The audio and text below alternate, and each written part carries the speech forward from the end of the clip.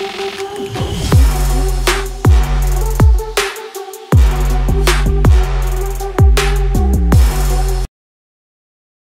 talk about the gossip 24, so let's also be able to watch a video because video a very hilarious video, but a very serious video. And so can also be following on Facebook, Instagram, and Twitter. Maybe gossip24.com, any gossip 24 TV. Now, if you subscribe button, so click the bell notification icon. And more reviews along the line, which me share your thoughts or comment section. Open to everyone or gossip 24. So they hear so many response, they hear so many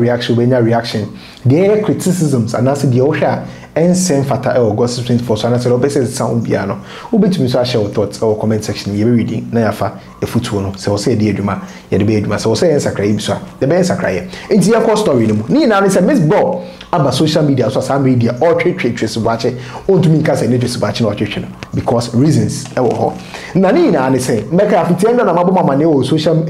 media na so say Tracey Boakye allegedly no the machine wo East Legon no. Yes, say court order aba say mansion yenda ne mani wura e ma Tracey Boakye the screenshot ni that be prove say oh one the landlady or no the businesswoman or real estate into a dine obi ba na so person hire obetumi the diner high or the excuses be about social media so and then the side of the story aba ama na pembe catch say that na pia say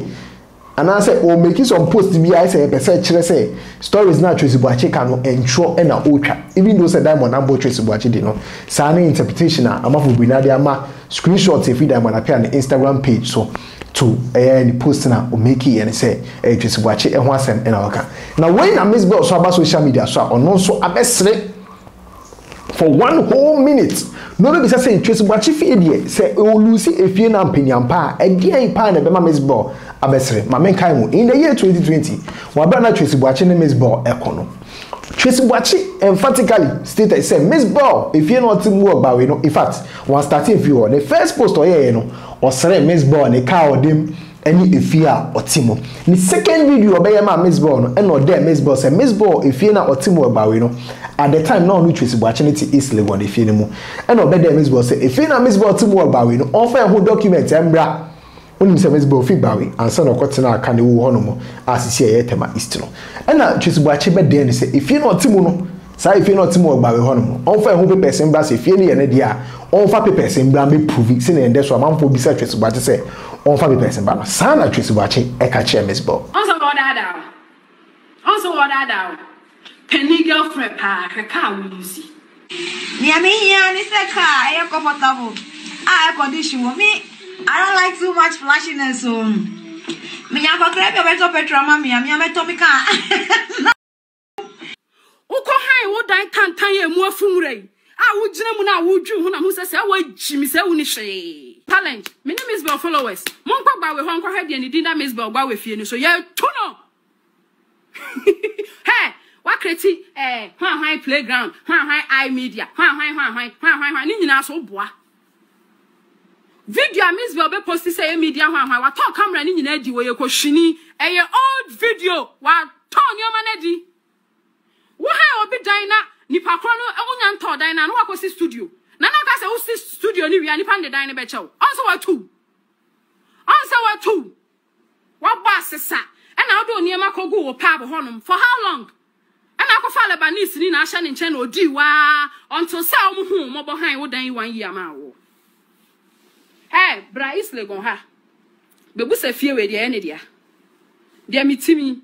Bebusa the energy. MzBel found dying cat abrabantio Tom. Found dying cat already. Found dying cat abrabantio Tom. Already. Abrewa edwene twasuni fawdan ekrata abra ne hu se dan ne ye wo dia sese wo pa chese nti so MzBel wa anya hwe se wa ye bibia se Tracey Boakye wo shit kra o twato wo ni twase ni nti at the time no MzBel ntumi afa happy person amba sa ni feel we ntumi afa papers amba ba we feel ntumi afa hu papers amba masem na akoda na wey na bedu Tracey Boakye so I say some the Ghana for be na so person Tracey Boakye so say you there MzBel say efie ni ene de on fa papers embra no nka Tracey Boakye so on fa ni papers embra na so some the Tracey Boakye say o obia any explanation and MzBel no edit video about to Instagram sama for CDB. Tracey fie na obebe lusi na na MzBel Tracey na coming in chimu enti na michimu yenko hwe MzBel video a osiri Tracey Boakye no embra na there is another reason tie bia na MzBel Tracey Boakye yekoba eno so media mu nchimu ebebro yeah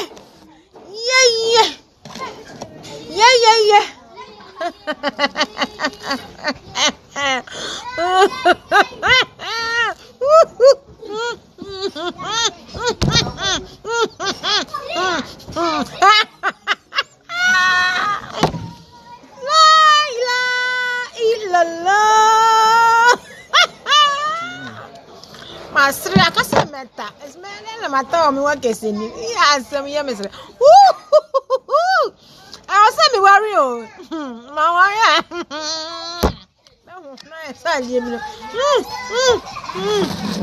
cheers to the freaking weekend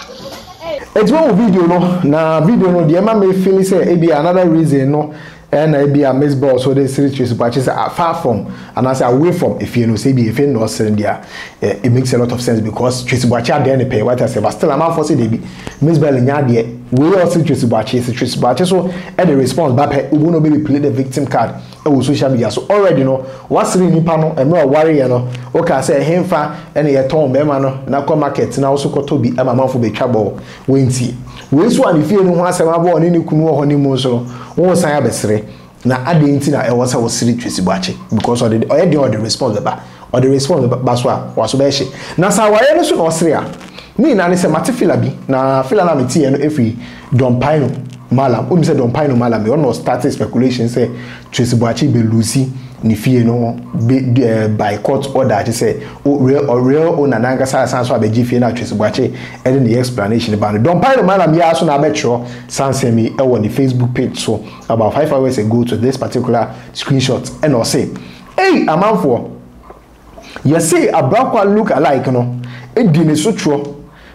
a edi kan wo obi man so wo na only say abrakwa look alike di amanfo be na say Tracey Boakye kuno no or abrakwa look alike because amanfo feel say senior Afia snake worry abrakwa no say kwan na so na Tracey Boakye so na ma or the worry from be do ntiama but me dem wo be doubt what I say and I say sa any pay out o kan ho asemi yes we destroy abuchi o honeymoon na koda asotra kasa ama be ma ni so aye na wan I say wo be no mu focus here now so asotra and powerful no ho da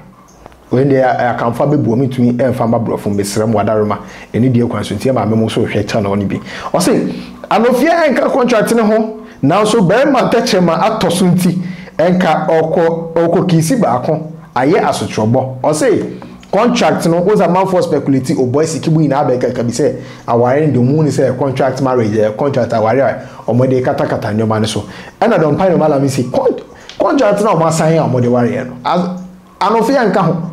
na so wuja fo person okoye no ho kiss romantic o boy darling bi ni ade bi ya ma chesa so tro akasa it meaning say information we and MzBel at because MzBel video no post here no I mean 3 hours what I said 3 hours apart from this particular information na Dompaino Malam post here on Facebook don dey put e bantem eja MzBel dey it meaning say don dey na MzBel ko hu ye e na wa Instagram na wa be sere a o ka say e wo so no so ye na o ware a mini the say nunti dia but say nunti dia na everything points to the fact say e fe na Tracey Boakye allegedly o lucy no is Legon fie no nunti na MzBel aba social media so oba bekasa also me no le dey go say also dwe mo say o feel say ya ware no nti na MzBel sere because our end they were reacted that what I say and as latest information about honeymoon nti no sere and as fie no nti no sere because if any there one Tracey Boakye akọ back and forth e wo ho pain in the same ways we be lucia